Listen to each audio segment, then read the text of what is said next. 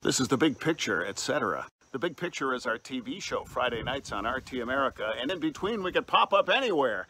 We're on Block Island, Rhode Island, where I live, and it is also home to the USA's first offshore wind farm.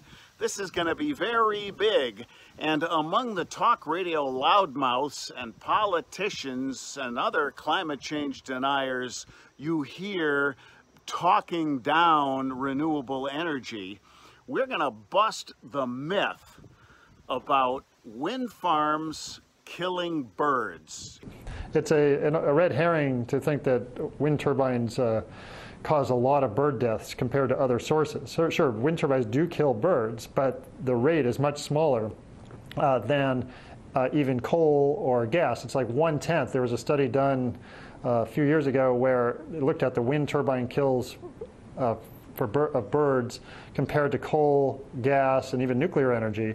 And compared to fossil fuels, particularly coal and gas, wind turbine deaths were 1/10 per unit energy generated than coal or gas. And that's because of the air pollution from fossil fuel emissions, as well as there's a lot of infrastructure. Birds are killed by buildings and by the habitat loss. And then if you compare it to other sources of bird deaths, I mean, in the U.S., the Fish and Wildlife Services estimates about 500,000 bird deaths due to wind turbines, all the wind turbines in the U.S. But that pales in comparison. 10 to 50 million birds are killed by communication towers. 1 billion birds are killed each year in the United States due to buildings, and 3 billion are killed by cats. And so this is just a complete red herring. It's just out of proportion to what's really relevant. What if we do nothing and just continue business as usual electricity generation?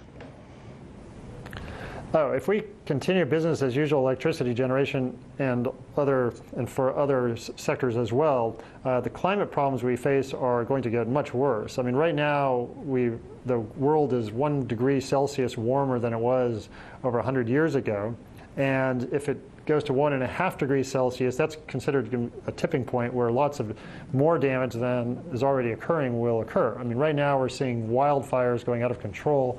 We're seeing more severe hurricanes because they're more intense hurricanes. Air pollution gets worse due to higher temperatures. I mean, worldwide right now, at least 4 to 7 million people die from air pollution each year from coal, oil, gas, and biofuel air pollution. And that's going to get worse. We have shifts in agriculture as well due to higher temperatures, higher sea levels. Ultimately, if we melt all the ice on Earth, the seas will rise 70 meters.